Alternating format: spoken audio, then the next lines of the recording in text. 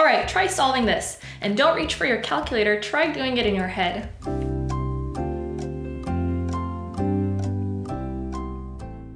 All right, let me show you one way that we can solve this. So we have 398 plus 112. Now I know that 398 is really close to 400, so I'm just going to round it up. Now 400 plus 112, that's pretty easy, that's 512. But now we have to subtract the 2 that we added in, so our answer is 510. And that's what we call mental math, the kind of math that shows up in the real world. But unfortunately, most schools treat it like a side quest. It gets a unit, maybe 2, and then kids are given a calculator. And of course they're going to use it. It's so much easier, it's faster, it requires zero actual thinking.